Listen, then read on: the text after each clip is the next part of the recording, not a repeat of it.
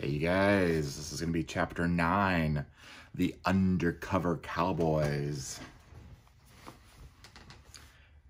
After taking over the Oklahoma City field office in July of 1925, White reviewed the Bureau's voluminous files on the Osage murders, which had been amassed over the previous 2 years. Murder cases that are not solved quickly are often never solved. And that's true today. Evidence dries up, memories fade. More than 4 years had elapsed since the killings of Anna Brown and Charles Whitehorn, and frequently the only way to crack such cases is to find an overlooked clue submerged within the original cache of records. The files on the murders of the Osage contained history in its rawest forms, bits of data vacuumed up without any chronology or narrative, like a novel whose pages were out of order. White scoured his randomness for a hidden design, though he was accustomed, on the frontier to dealing with violent death. The brutality detailed in the reports was breathtaking. An agent wrote of the bombing of the Smith's house.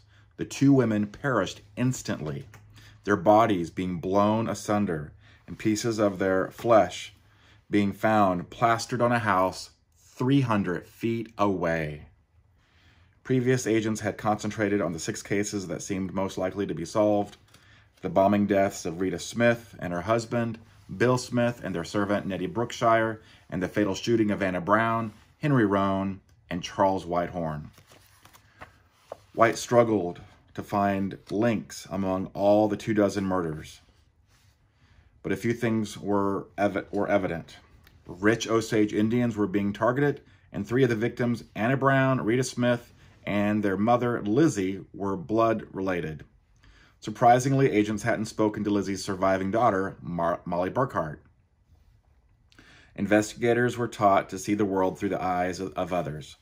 But how could White fathom what this woman had seen, from being born in a lodge on the wild prairie to being catapulted into a fortune to being terrorized as her family and other Osage were picked off one by one? The files offered few insights about Molly's life, mentioning only that she was ill with diabetes and had secluded herself in her house.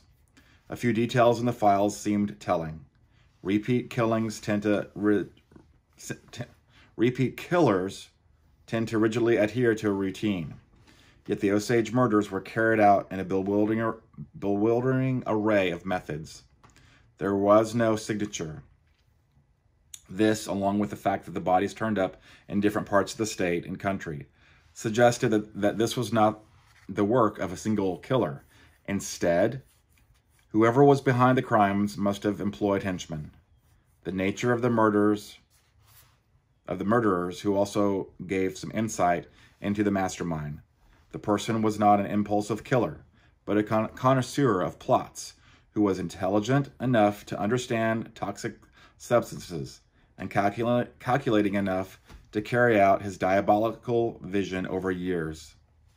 As White scrutinized the data and reports, one plausible story line after another seemed to cohere.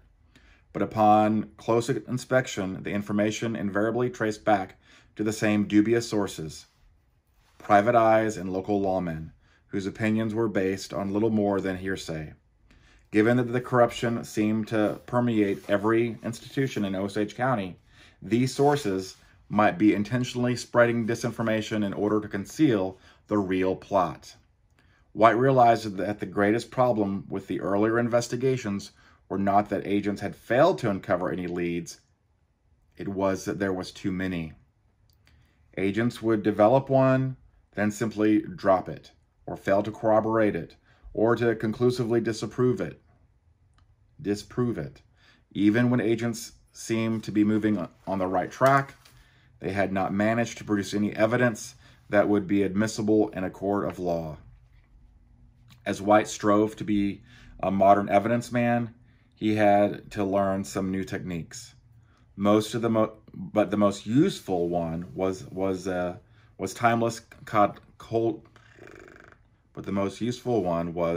timeless, coldly, methodically separating hearsay from facts that he could prove.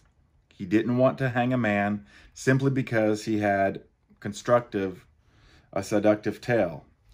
And after years of bumbling, potentially crooked investigations into the Osage murderers, White needed to weed out half facts and build an indubitable narrative based on what he called an unbroken chain of evidence. White preferred to investigate his cases alone, but given the number of murders and leads to follow, he realized he would need to assemble a team. Yet even a team wouldn't overcome one of the main obstacles that had stymied previous investigators: the refusal of witnesses to cooperate because of prejudice, corruption, or, as an agent put it, almost universal fear of being bumped off. So White decided he would be the public face of the investigation, while most of the agents operated undercover. Hoover promised him, "I'll assign as many men as you need."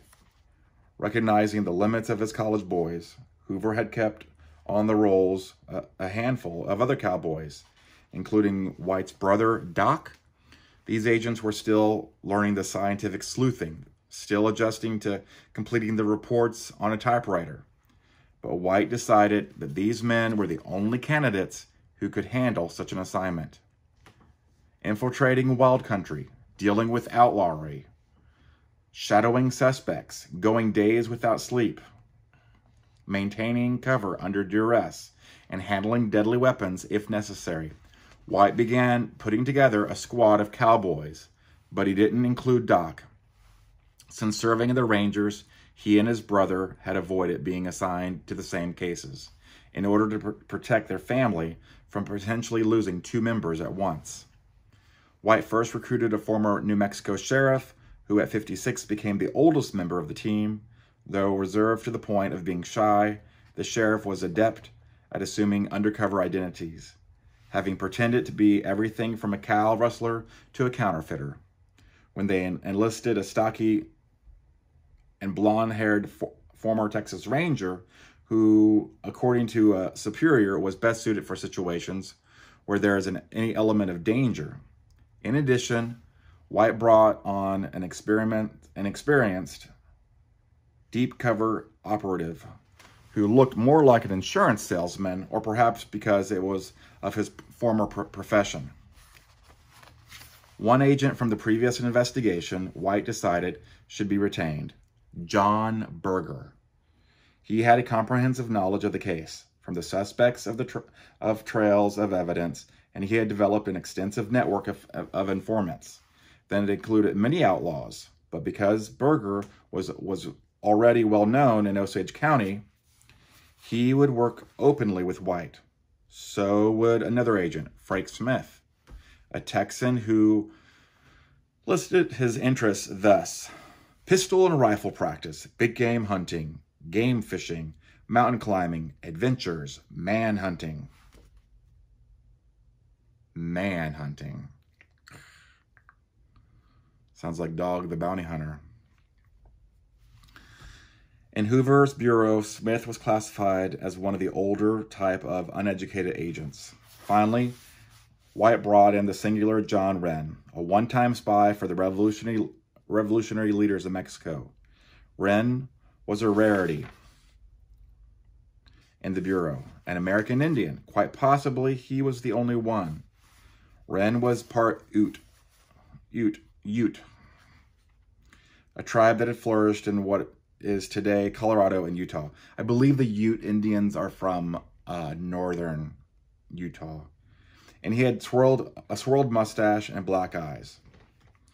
He was a gifted investigator, but he'd recently washed out of the bureau for failing to file reports and meet regulations. A special agent in charge had said of him with exasperation, "He is exceedingly skilled in handling cases, and some of his work can only be described as brilliant.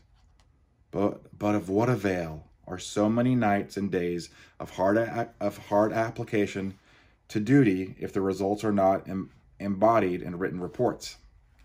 He had all the information in his head, but will not commit to it on paper." In March of 1925, Hoover had reinstated Wren, but only after warning him, unless you measure up to the standards that are now in effect in the Bureau, I will be compelled to request your resignation. White knew that Wren would bring an essential perspective to the team. Some of the previous agents on the case, including Berger, had betrayed the kind of casual prejudice toward the Osage that was then commonplace. In a joint report, Berger and another agent had stated, the Indians in general are lazy, pathetic, cowardly, dissipated. And Berger's colleague insisted that the only way to make any of these dissolve stubborn Osage Indians talk and tell what they know is to cut off their allowance, and if necessary, throw them in jail. Such contempt had deepened the Osage distrust of the federal agents and hindered their investigation. But Wren, who referred to himself as one of Hoover's braves, had capably handled many delicate cases on reservations. White relayed to Hoover which men he wanted, and those not already assigned to the Oklahoma office received urgent orders in code from headquarters.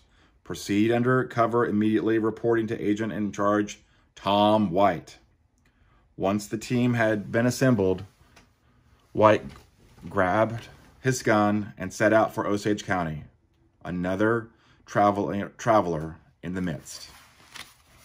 Hey guys, if you enjoyed that chapter 9, please give me a like, thumbs up, please comment, and all that good stuff. And I'll see you guys tomorrow for another chapter. Chapter 10.